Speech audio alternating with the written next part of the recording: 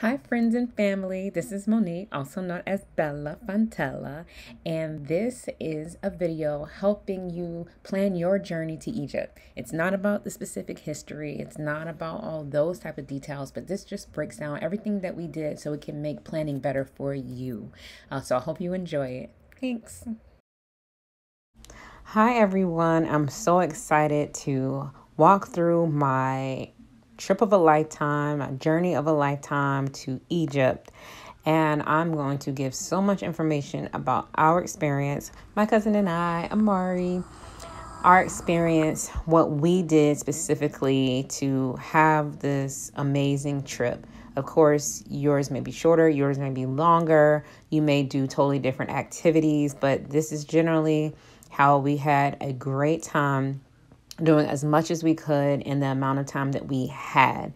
I also want to give some advice of what I would have done differently and things that I wish I would have done to make it even better experience. But I wouldn't really change a thing because it was what it was and I will always remember it. So I'm going to start, I'm going to go section by section and the pictures will flow as I'm talking about that specific thing. So to start off, a travel coordination. Our flights took off on a Saturday afternoon and landed in Cairo on a Sunday night. So I left at 4 p.m. on a Saturday and I got there almost at midnight on Sunday, so a day later.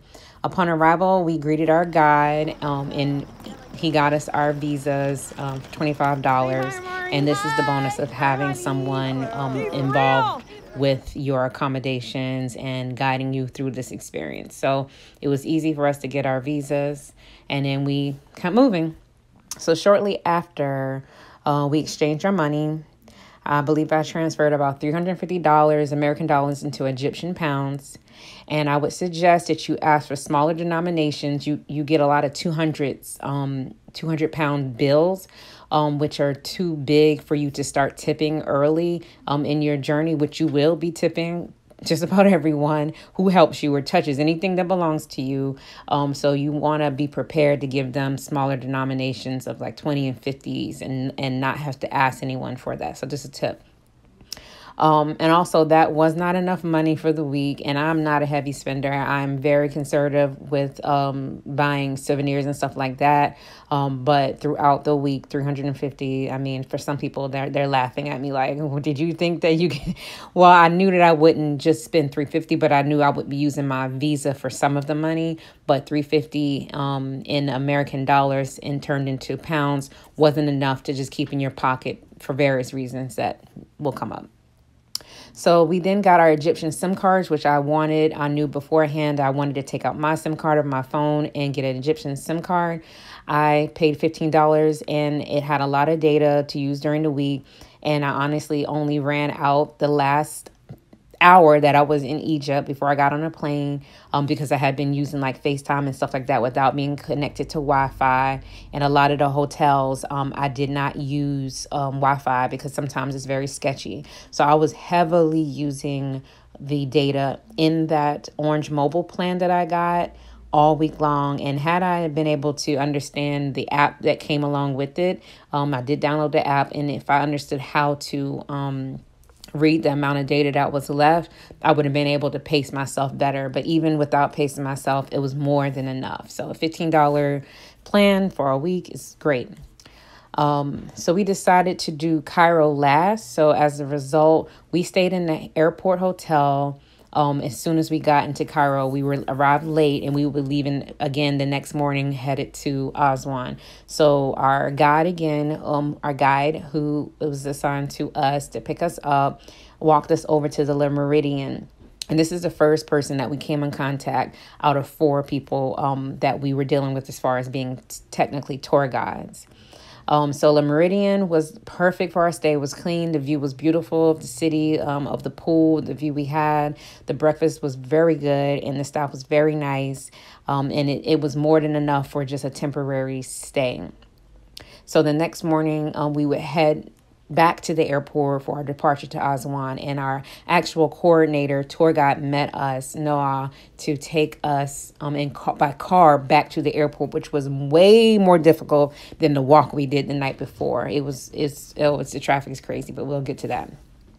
So, airport note, just want to let you know how culturally things are in this particular airport and country. When you have delays, nobody's telling you anything. You just got to stay tuned, ask questions, and look around you, because up-to-date information is not really available. People are just kind of heard it when it's like, all right, this flight is ready, go, get on the bus, and you're just headed over there. It's not like a constant reminder and announcements. So you need to really pay attention and watch people at your gate, and you'll get there eventually. So upon arriving in Aswan, our first official day of this trip, we were greeted by our guide, number 2 of 4. His name was Hedra, in the airport, and taken to our first activity. And I'll talk about activities later, but I just want to talk about transportation right now. So this guy took us to our hotel for the night and met us the next morning. We would depart by car to Luxor. He was very kind and worked well within the operation team of the tour guides they put together for us. So it was seamless. They were taking care of us. We did not have to lift a finger. It was just all put together very well. So once arriving in Luxor, and that was a 4-hour drive from Aswan, we checked into our hotel. So again, just to recap, if that didn't make any sense, we flew into Cairo, spent the night. The next day, we flew to Aswan. We spent the whole day there sightseeing, which I'll get on later. And then the next day, we did a 4-hour car drive to Luxor. So yes, this was things that you probably don't see during the pictures, but that's how it was. So when we got to Luxor, we had another team member waiting to ensure that our check-in would go smoothly, even though it was in my cousin's name. It was in her name. She could have very well went to the counter. It didn't go like that. Our guide took our passports, went up there, got us checked in, handled everything for us. And then we got involved at the end to make sure we were getting what we wanted. But they really want to do everything for you. They want to make sure you are comfortable. So we spent 2 nights in Luxor. The first night we stayed in the hotel and had a great dinner. It was a great opportunity for us to take pictures by the Nile and just relax. It's a beautiful view. The hotel is amazing. It's huge. And we went to bed early because we had an early start the next morning. So we were instructed to go outside and wait for the van because we were going on a hot air balloon ride the next morning. We thought that we would just get in a van and they would drive us to this field where these balloons were. No, not true. Again, this section is about transportation. And so I want to make it very clear what that felt like. So the van took us to the Nile, and from the Nile we had to get on a boat to cross the Nile. And then when we got across, we had to get into another van that took us to the field where the balloons were. It was a super early start, 6 a.m., super early, and we went on a balloon ride, of course. But again, this is not about the activities. But after the balloon ride, the reverse was done to get us back to our hotel. So all in all, it was fun, but not what we expected, especially the boats. This is when we realized the Nile is used like a highway. So you have to be on this Nile in order to really get around Egypt. So it was kind of interesting that morning when we got there to be transported to the balloons, especially the boats. They were kind of scary. They were bumping into each other. One boat crashed into another boat. It was really crazy. There was 100 people there, all divided in all these different boats. It was dark. The water was dark, and you're walking up ramps trying to get on top of the boats, get onto the boats, and board these boats. The engines of the boats were smoking, and it was loud. It was just a lot going on.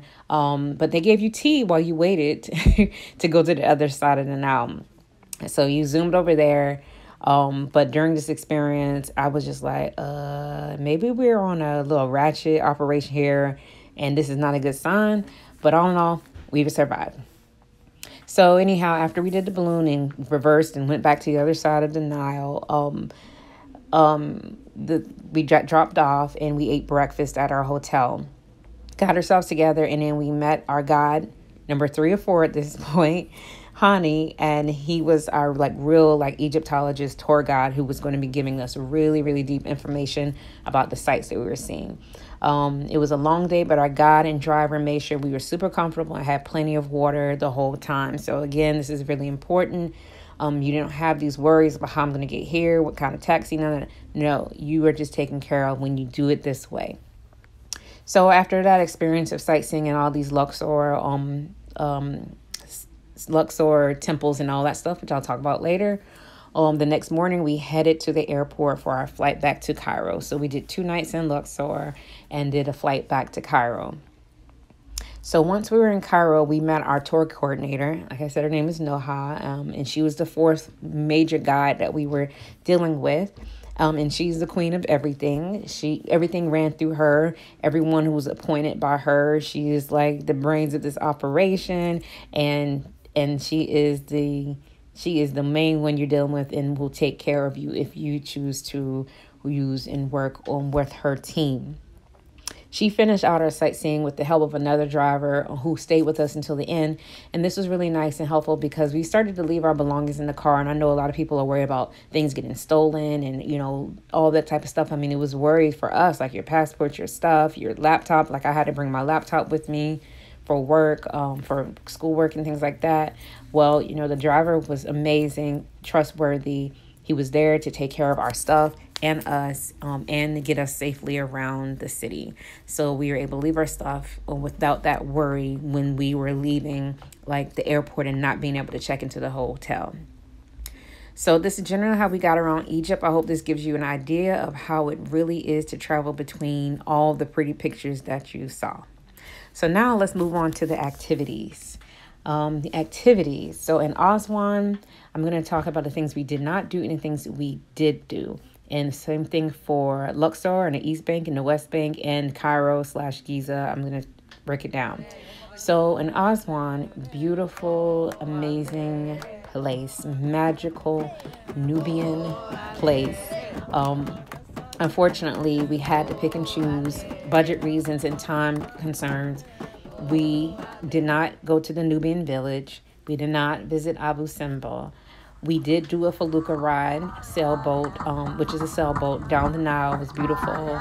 The crew was great. However, had I known that we were going to be on the water so much throughout this trip, I would not have done a felucca ride. It didn't come with food. It didn't come with some type of experience where, it felt like you were on a cruise eating or major dancing or something like that. It was nothing like that. It was just a sailboat with really nice crew, 2 young men. However, I wanted to be in the water, but we were already on the water. So at that time, we could have used that money and that time to visit the Nubian village or to visit Abu Simbel. So that is something I would have done differently had I known. But it's okay because I'll save it for next time. So when we got to Luxor, it's divided in the East Bank and the West Bank, and it deals with like the life and the afterlife, and you can learn all that in the history. But in Luxor, we did a hot air balloon ride, and we went to Hatshepsut Temple, Valley of the Kings. We did not visit the Valley of the Queens. We drove by it. The Colossi of Memnon, Karnak Temple, and Luxor Temple. We did all of those. Once we got back to Cairo, we did some shopping at Khan al-Khalili Market. We visited the Coptic churches, Christian churches, like where Jesus was reportedly brought when he was a baby. Of course, we did the Great Pyramids of Giza, the Sphinx, and the Saqqara Step Pyramid. So those are all the sightseeing locations that we went to. Now, I'm going on to cultural purchases, which is a huge part of this situation. You need to understand before going and get your money right. Cultural purchases. So we did not know that we were visiting most of these places. They were inserted on the tour because we had a tour guide who was trying to make this the best and most exciting experience for us. So we went to a jewelry store. We kind of pushed one of our tour guides to take us there because we didn't know that this would be happening later. But we got our gold cartouches made at a jewelry store, and they had all kinds of fun jewelry in there, like Ankhs and Ivory Horse and other Nefertiti, things like that.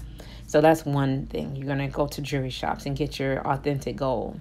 Then there's the oil, perfume, essence of the flowers shops. That is something you need to get your money ready for. Then it's the alabaster handmade art factory. And the one we went to is called the Imhotep Factory of Alabaster. Beautiful experience. Get your money right because you're going to want this stuff. Then we went to the handmade carpets shop, which was the Oriental Carpet School. We also went to a shop that made the papyrus, or sold the papyrus. It's made somewhere else, but they have all the papyrus and the beautiful paintings on this papyrus. Again, get your money right because you're going to get hooked in. Then there's general souvenirs everywhere at the monuments, and everywhere you go, there's going to people be selling stuff. Like the Nefertiti, like I said, Ramses statues, Isis, the pyramids. And then another thing we got done was the henna, and we got that done at the market. So again, we didn't know we were really going to be doing this, but it was inserted. And so what happens is you go into these establishments, they offer you tea, they treat you very nice, they make you feel welcome, they teach you how the particular item is made. It's kind of like a presentation in a show, and then it's time for you to patronize them. And again, I am glad we visited these places, because had I known, I would have been like, oh, I don't need to do that. Oh, I don't need that. Oh, I just want to see it, but I don't really want to. Trying to be like very conscious of my budget. You know, this is a really huge trip. That is just not like something easy for me to do. But I'm glad that we were offered that. And when I was at those places, I got what I could afford, because I really appreciated taking that culture with me. However, at the end of the day, it's business, and you're being taken to those places to help stimulate the economy. It is an operation. They're helping each other out, which I don't blame them. I think it's a great deal. You know, the tour guides are taking them there, taking us there to help them. And I'm pretty sure that this just makes the experience good for everyone involved. So I just want you to know the deal about this when this starts happening in you. Like, otherwise, if you were just there on your own, you probably wouldn't even know about a lot of these very essential parts of the history and these crafts that are native to this part of the world. All right, so now we're moving on to food. The food was very good, and there was like only one time where I was just like, I'm not eating that. I mean, not that I didn't want to, it's just that it was not doing anything for me. It was only one breakfast that it was just a bunch of bread and some eggs. So it really wasn't nothing to be done.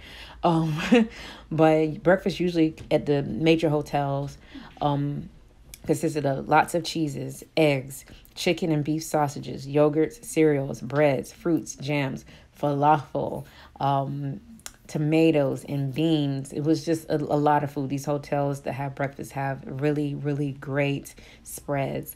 Some of the hotels have like omelets and chefs making the omelets and waffles and pancakes.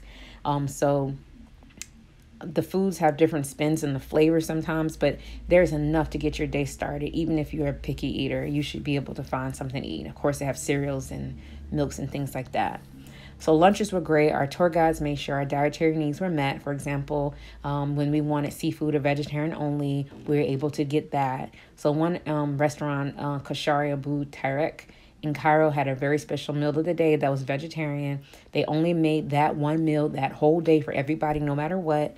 And when you walk in, you see the chefs cooking it, and they're throwing it up and putting on a show. Something kind of like a hibachi, where they're like tossing it in the air.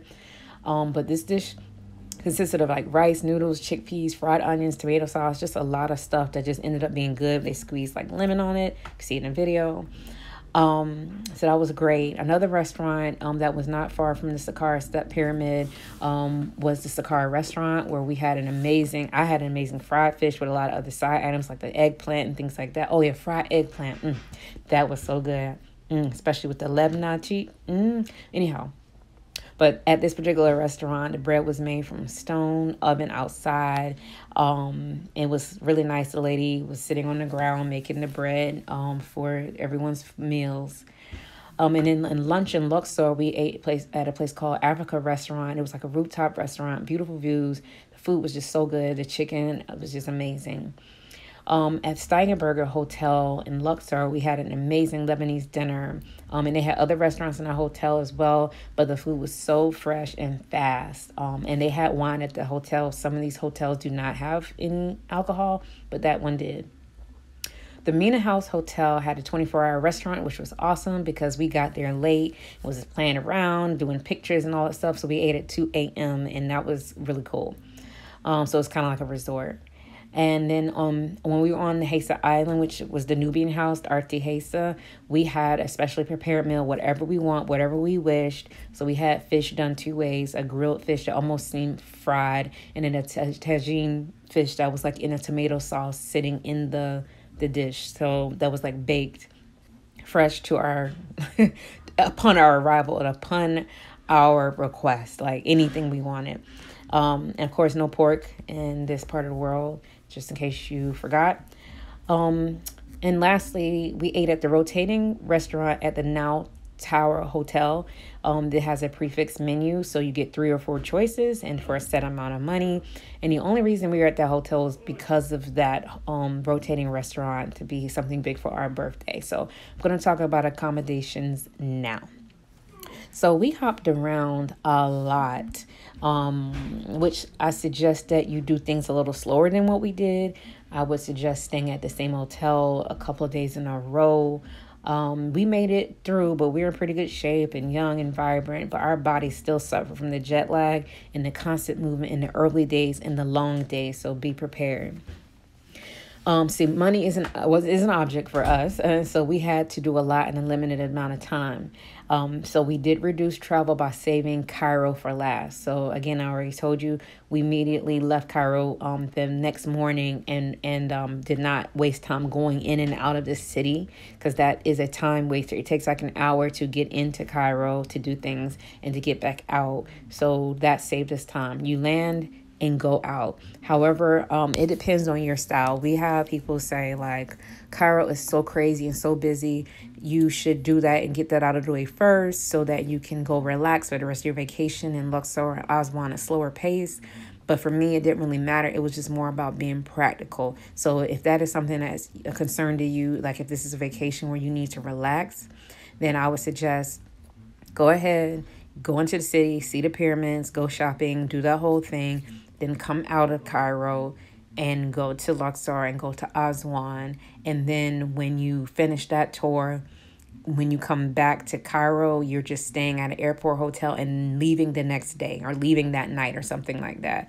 But that's kind of risky because you don't want to like have a delay stuck in Aswan or Luxor and then head back to Cairo and miss your flight. So please plan that carefully. But like I said, either do Cairo first or do it last, but do not do it in the middle and the back and forth. You will waste money and time, and the traffic in Cairo is nothing you want to be involved with. You do not want to be in that traffic. You do not. You cannot. You can't drive that, so you will be driven in it, and you don't want to be around it if you don't have to. So Le Méridien was our first hotel. Great stay, as mentioned. The next one was the bed and breakfast in Aswan, the Arti Giza or Giza Arti. It's a bed and breakfast. It is the one that made our meals as we wished upon our arrival. It is like a boutique hotel that sits on a hill. You have to take a boat to get to it. And it's on an isle again. Once you arrive, you have the staff dressed in traditional attire waiting to greet you, take you to your beautiful hand-painted, colorful brick stone decor rooms. We changed for the evening, again, had our meal. We took lots of pictures around the property. It was beautiful. And the bathrooms are not luxurious. They are very, very simple. Toilet, sink, shower that does not have a bath or anything blocking the water from running all over the floor. So please be aware of that. You go into that bathroom. It is a square. The water from the shower will drain on the floor towards the hole that is near the toilet. That is how our room was made, and I was told that's how all of them are made. That is the only part of the hotel that is something you need to be prepared for, with your shower shoes and just having enough towels and having yourself situated. But if you're low maintenance, it's not a problem. If you're high maintenance, it's letting you know. We didn't miss a lot of the entertainment that that was going on at that happens at this hotel sometimes. So there's lots of music. They have traditional parties and things like that. And I was told by the owner of this that we missed it. We should have stayed longer next time. I will hope to at least stay 2 nights next time and do again the Nubian Village and other monuments in the area, and enjoy the property more. But neither here nor there. We had a great time. So the next hotel was the Steigenberger Hotel in Luxor. Very great option. I will repeat this. It was a big hotel, but it did not seem overwhelming like one I'll mention later. Room view was awesome. You could see the Nile. It was great. Very clean. Very normal standards for especially like American point of view. Very normal. I would definitely stay again. The next one was the Marriott Mina House, the most amazing experience. This is a hotel that is just like a beautiful property, like a castle. Flowers, just property, just beautiful. Pool, just gorgeous. In a pyramid view that is breathtaking. When you eat, when you walk out your room, I got more than what I asked for. I thought I was going to have no view of the pyramid, and we got a partial view of the pyramid, and it was pretty much all that I needed to see to wake up and walk outside and it be a pyramid sitting there. Amazing. So again, we did not stay long enough, only one night. We did not get to enjoy the property like we should have. So definitely we'll extend that the next time, or I'm telling you to, if you choose to stay here, you don't have to, because there's plenty of hotels that have a pyramid view that are probably a lot cheaper, cute boutique hotels, but this is just what we did. Again, do your own research. And then the last hotel we stayed at was a Grand Nile Tower Hotel, which I did not care for. This hotel was in the busy streets of Cairo. They had a really nice big breakfast. It was just too much going on for me. As far as the amount of people in that hotel for weddings and conferences, it was just too much. And it seemed like it used to be a really nice hotel because we had like a suite. It was like a bedroom. I mean, it had 2 bathrooms in this room. We had a crazy room. I mean, it was ridiculous, but it probably was like ridiculous 5 years ago, probably pre-pandemic. But our room had like dirty spots on the floor. The couch had like spots on it. Like, we didn't have any towels. We had to call someone to get our towels and robes, and all the stuff that should have came with the room was not there. It just was not up to that sparkling standard that I know that it was capable of having back in the day. So again, we were only there because the rotating restaurant and the roof. Now, the room was not great, but there were some amazing amenities. They had a jacuzzi spa. They had a sauna. It was very nice, very clean, felt very comfortable up there. The rooftop pool was amazing. The people who worked there greeted us and were nice. Of course, they were so happy to see us, and we had a really nice time. People our staff taking pictures of us. It was just like gorgeous once you were in those areas, but our room was a little disappointing, and the amount of people there trying to be served at the reception area was not good. And the reception people, only one of them, the one who put us in this upgraded room, was nice. The rest of them were not really kind at all. So just be aware. I would say the only reason you would stay there is if you knew you were going to do the market and you wanted to stay at the market and then just go to the hotel in Cairo and stay the night or something, maybe. But I would just go to the market in Cairo, and I would be going right back out to Giza or somewhere else. I would not stay in Cairo. That's just me. So just great memories. The rotating restaurant at the top was great. It did make us a little dizzy. So it was worth seeing that view of the city. But there's a lot of smog in Cairo, so it wasn't the best view, but it was just a nice thing to experience. The staff up there were really, really, really nice, and the Grand Tower rotating restaurant. So the variety of experiences within that hotel, so I just can't say I would go again, but I really appreciate being there. Amazing trip. I would only tweak a few things, which you've heard me say, such as slowing down, ensuring your tour stop before 5 p.m. Make sure that you kind of take control over that. If you are thinking about your body. We should have been getting back to the hotel around 5 p.m. so we could enjoy the hotel that we paid for, rest and reset, and just take it all in. But we were getting back like 7 o'clock, 8 o'clock. It was just all these random times that we were getting to the hotel, and we could never catch up with our rest. So I would not suggest you do that. So really do what you can do, but make the experience memorable for yourself, that whatever you can afford. And like I said, I've given some so hopefully good advice to you so that you can spread things out and you do it in a practical way. For example, I told you I did not need to do the Felucca ride. Even though I took a really pretty picture on there, honey. I'm not gonna lie, like the pictures were nice. The time of the day was just banging with the sun. However, I was on boats the whole trip. We could have skipped that and went to the Nubian village and had that experience with our people and meeting our, our cousins, or seeing, the other temple that we did not get a chance to see.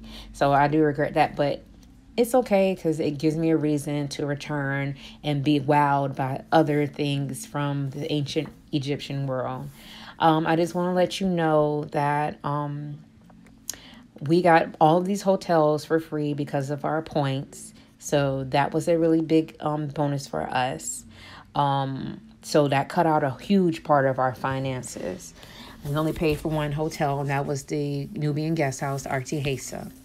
I did purchase my ticket in February, like maybe a month before we went. It was a very last minute trip, and I got a $200 off for getting the Delta credit card, and I immediately paid it off, so I would not have that hanging on my head. So the flight must have been like, I don't know, $700-800 for me. I believe from LA, it might have been around $700 round trip. At this time of the year, perfect.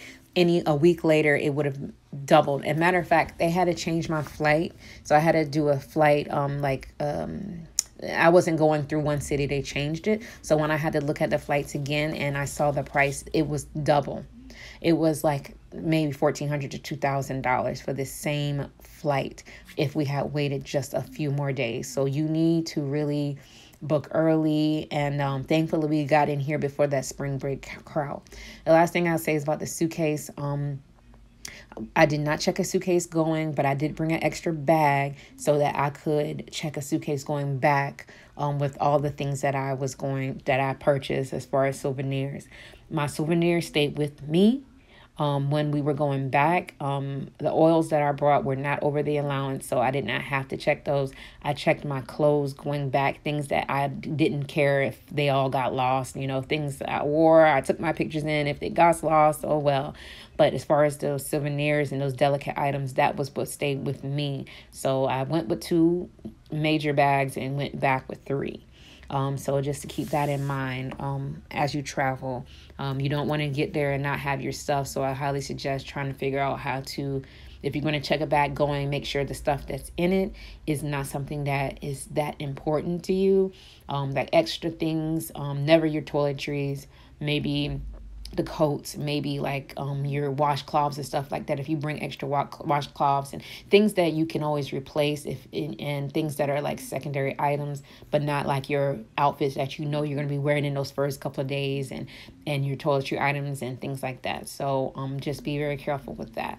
But all in all, it was amazing. I hope this is helpful to see how we did this, how we made this happen with the help of our guide.